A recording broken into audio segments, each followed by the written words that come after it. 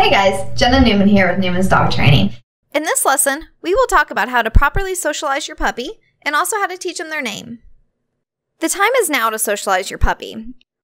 And socialization is creating positive associations to other people, dogs, places, and sounds. Some of the most common questions I get about socialization I'm going to address right here to start us off. I get asked a lot if I have all the time in the world to socialize, but that's not necessarily true.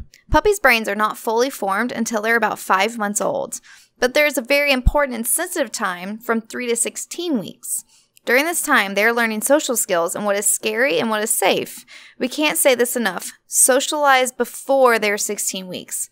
It doesn't mean stop at 16 weeks. I want you to keep going, and we are always socializing our dogs, but the most critical part of socialization happens before they're 16 weeks. The follow-up question to that is, can I socialize my pups before getting all their shots? And that's a very good question to ask. Your vet will tell you to wait until they're 16 weeks to start socializing, but if you do, it is too late. You just have to be smart about it.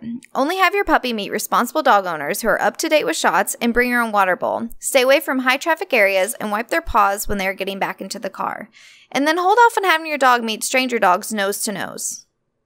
I also get asked, is socialization is just exposure, right? They just have to have the experience. That's not exactly true. Dogs learn by associations. So socialization is creating positive associations with their environment. You must not overwhelm them or flood them with stimulus, but go slow and steady and at their pace. We want them to feel safe and confident in a variety of situations. That is the most important part, is them feeling safe.